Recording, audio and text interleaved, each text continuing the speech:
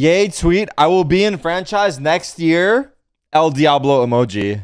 Orgs found out how much Fnatic was paying and giving teams/players ultimatum. Take this salary or don't play in franchise. Not my problem. Is Fnatic not paying their players much? Wait, Tarik just tweeted, my time with 100 Thieves has come to an end. Was a dream come true to play for this team? The coaching staff, management, everyone working behind the scenes to compete at our best? Stellar's dad retweeted it. Wait, Stellar just got dropped too.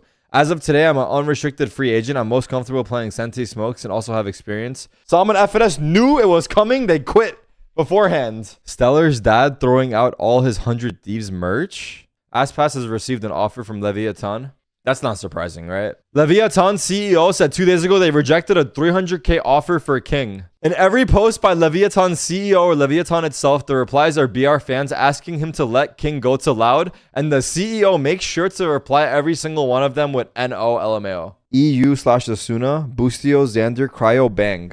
I've received offers and I'm analyzing what I want for my future. I'll be making a big decision, staying Loud or going to another organization. This motherfucker's in the shuffle too? Team Liquid are in talks to sign Mystic.